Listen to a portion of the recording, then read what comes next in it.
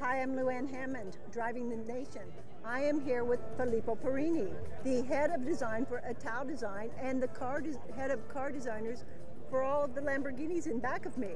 Yes. Yes. So you have designed all of these. Yes, with my team, but I was responsible of design since in Lamborghini since this 1st of March this year. And now I'm responsible in Italdesign, that is a company that is doing services for design in Turin, that is the city of automobile in Italy. Yes, Turin is very well known for design. We know. Yes.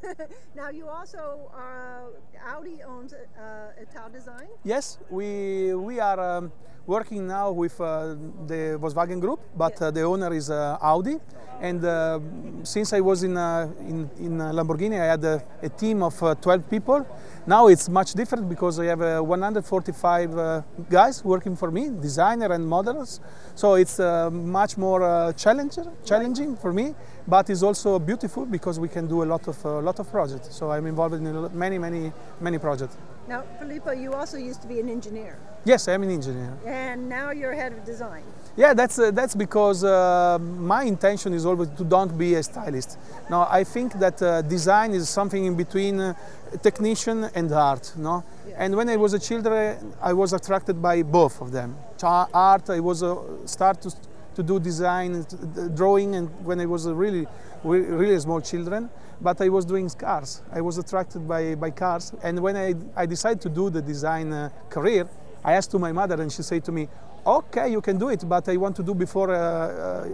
You have to do before engineering. You have to become an engineer, and after you can do what you want." So this is the reason I'm here. But they kind of mold together, don't they? Yes, sure. And today, in modern time, is much more important because you can be a stylist, don't have any picture about what is behind the car, but this can't work for a supercar because supercars are so connected with technical issue. So it's important to have a clear picture about technical problem, because if not, you can do a beautiful design, but this will be destroyed during the feasibility process. So which one of the Lamborghinis did you enjoy designing the most? To be honest, it's the Aventador, because it was the first one. Yeah. We did a lot of projects. I was working for Lamborghini 13 years. You're remembering your first girlfriend. Yes, it was the first girlfriend. I had a lot of fun doing the project with technician, with designer, with all the company.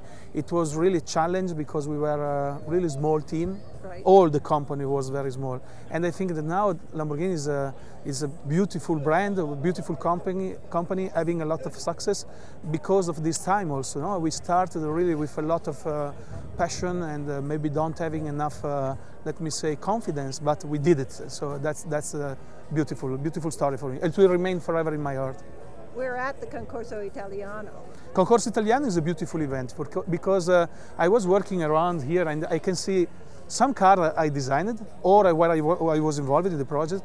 It's beautiful because to do a walk here means also for me to do a walk in my life. Yes. Because this car become part of your life. For a designer, I can't be just doing it. It's not a matter of to do a job. This is his life for me. I'm here with my wife, and she's following me because she knows that this is my life. Yes. I have to share with her, but it's my life. It's a part of my family. What are some of the other cars here that you've designed? There are 2 Alfa Romeos, and because I worked before for 9 years in Alfa Romeo, there are many Lamborghini, so it's... It's like being a kid in a candy shop. Yes, Yes, sure, yeah. sure. I'm laughing all the day long. So, being an engineer, being a designer, do you like the design better or the sound of the engine?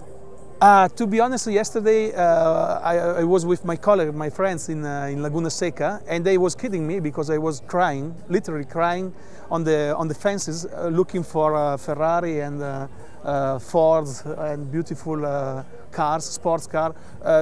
All the engine are touching my heart, and I don't know why, but I'm starting to cry.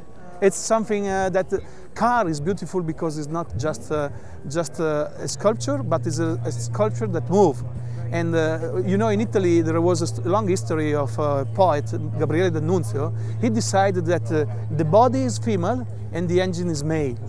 So for us, it's something in between. No, it's a really natural approach. It's something that is touching our life. We consider car like a human. Sometimes I drive a lot in Italy, and I feel the car that is behaving differently because of me or because of the weather. No, it's stupid to say, but it's like this. It's art in motion. Yes, it's emotion. Yes, it has to be like this. And it is emotional to you. Yes, yes. Yes. Filippo, thank you very much. It's a pleasure. It's a pleasure.